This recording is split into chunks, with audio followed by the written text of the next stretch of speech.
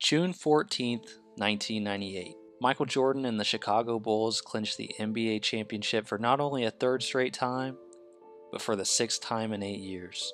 In the end, the 1997-98 campaign was a successful one for the Chicago Bulls, but it didn't come without a lot of bumps in the road. Let's go back a ways, way back before the ending of the 1998 season, way before all the drama and the egos, way before the dismantling of the Chicago Bulls. Jerry Krause, the Chicago Bulls general manager, who had been hired by the Bulls owner Jerry Reinsdorf in 1985, had helped build the Chicago Bulls into the force that it had become in the 1990s. Krause made great moves by drafting Horace Grant and trading for Scottie Pippen on the night of the 1987 NBA draft, but Krause hadn't won anyone over in the Bulls organization, especially not Chicago's star player Michael Jordan. The turmoil between Jordan and Krause started in 1986 at the end of the season. While rehabbing a broken foot, Jordan wanted to come back and try and help the Bulls make their way into the playoffs.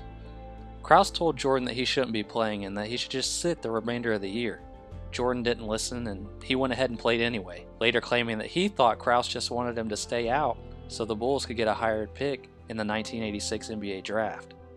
In the next few years, while Jordan's star was rising, he and Bulls management had made an agreement that whatever trade they decided to make, they would consult with Jordan first about it. Well, in 1988, while Jordan was at a boxing match in New Jersey, the Bulls traded one of Jordan's closest friends, Charles Oakley. This trade was the straw that broke the camel's back. Jordan started bullying Krause relentlessly, even going off about Krause's weight. Jordan would be at the back going, Jerry Krause! Jerry Krause! This bus went a lot faster yesterday without your fat ass on it. In 1989, Phil Jackson was promoted from assistant coach to head coach of the Chicago Bulls after the firing of Doug Collins. Jackson changed the culture in Chicago and would coach the Jordan and Pippen-led Bulls to 3 straight titles from 1991 to 1993. Amid gambling rumors and the death of his father, Jordan retired after the 1993 NBA season. While he was gone, Pippen, along with Croatian superstar Toni Kukoc, led the new-look Bulls into the Eastern Conference semifinals. With Jordan gone, Pippen had his chance to become the leader of the team. But in the last seconds of Game 3 of the conference semis, Jackson drew a play up for Kukoc to shoot the final shot, and not Pippen. Pippen told Jackson he wasn't going out on the floor for the play, and after an exchange, went to the other end of the bench. Kukoc knocked down the shot to win the game, but the Bulls went on to lose the series in 7 games. Pippen said he wanted out of Chicago. Trade rumors involving Pippen escalated during the 1994 offseason. Jerry Krause was reportedly looking to ship Pippen off to the Seattle Sonics in exchange for all-star forward Shawn Kemp, moving Toni Kukoc into Pippen's position as starting small forward, with Kemp filling in the vacant starting power forward position in place of Horace Grant, a free agent who had just left the Bulls for the up-and-coming Orlando Magic during the offseason. Scottie Pippen absolutely despised management, one of those reasons being that they refused to rework a contract extension that he had signed back in 1991 that was worth $18 million over a span of 5 years. Pippen wanted his money and he wanted his security, so against the wishes of both the owner and Krause, he went ahead and signed the deal. And Reinsdorf and Krause held him to that deal, which infuriated Pippen. In February, when asked by the late Craig Sager as to whether he thought he would be traded, Pippen said this. Well, I hope I am. I think the way things are looking now, with the trading deadline closing in, there's a lot of talk going on from different teams. So, I'm hearing a lot of rumor and different speculation. So, I'm just hoping that the right opportunity arises for the Bulls and for me. Everybody agrees you're underpaid. If your contract was changed, could you be happy in Chicago? I would have to say no at this point. I think it's at the point now is where I want to go and play somewhere else. I think the franchise and the team has changed since I've been there, and I think it's a time for a change for me. Pippen would remain a Bull, and those rumors were put to rest once it was announced that Michael Jordan would be returning from his baseball stint to the Bulls late in the 1994-95 season. Krause was making enemies left and right. Not only was he on the bad side of the Bulls' 2 superstars, he was also butting heads with head coach Phil Jackson. Jackson had used the team's hatred at Krause as fuel for winning basketball games. Jackson also felt like he should be allowed to have more say in personnel decisions when it came to the team. Krause felt differently, and now here we are.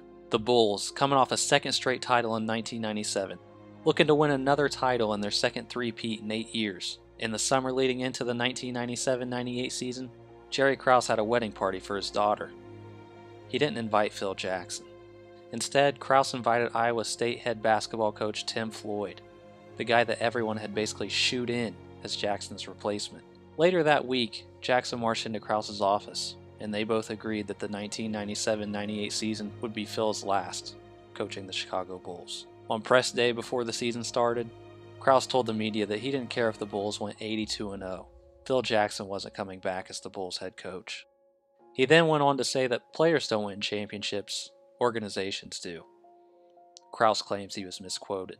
Michael Jordan would announce during the season that if Phil Jackson wasn't brought back as the coach for the 1998 season, that he wouldn't be playing for the Chicago Bulls. Jackson had already made up his mind, though. He wasn't coming back, and he decided that this season would be titled The Last Dance. Heading into the Eastern Conference playoffs, rumors again began swirling about Krause and Iowa State coach Tim Floyd having meetings to talk about Floyd coaching the Bulls after the 1998 season had concluded. Michael Jordan told reporters off the record that no matter how much management denied it, they were the ones who were breaking up the Bulls. The Bulls would go on to beat the Utah Jazz in the 1998 NBA Finals on a game-winning shot by Michael Jordan. Jordan and Jackson embraced after the game. Jackson and Jordan, perhaps for the last time. After the season concluded, owner Reinsdorf still offered Phil his job and told him he could bring back whoever he wanted. Phil declined the offer and hopped on his motorcycle and took off towards the sunset. Michael Jordan was absolutely stunned. Jackson told Jordan that he should make his decision on whether to come back to the Bulls on his own. Jordan let Jackson know that Jackson leaving would have a big impact on what he decided to do. With the 1998-99 season being shortened due to a lockout, Jerry Reinsdorf left the door open for everyone to come back. Reinsdorf announced before a decision was made that if Jackson didn't return, Iowa State's Tim Floyd would be his successor as the Bulls head coach.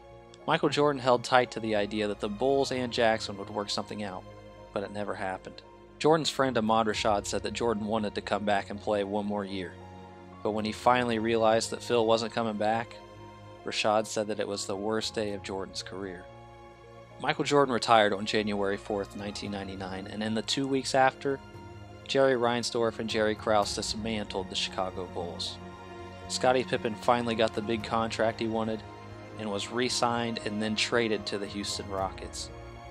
Luke Longley and Steve Kerr were traded, and Dennis Rodman joined the Lakers after being released. It seems as though Krause and Reinsdorf wanted to show the world that they could win a championship without Michael Jordan.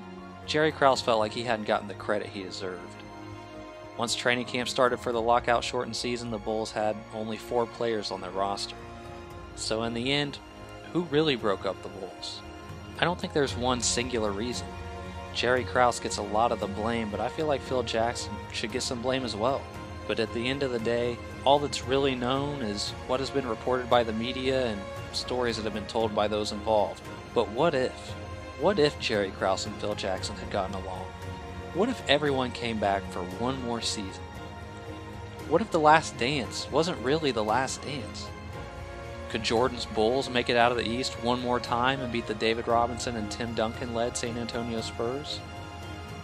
Let's find out. Let's see if the Bulls could have won 4 straight titles.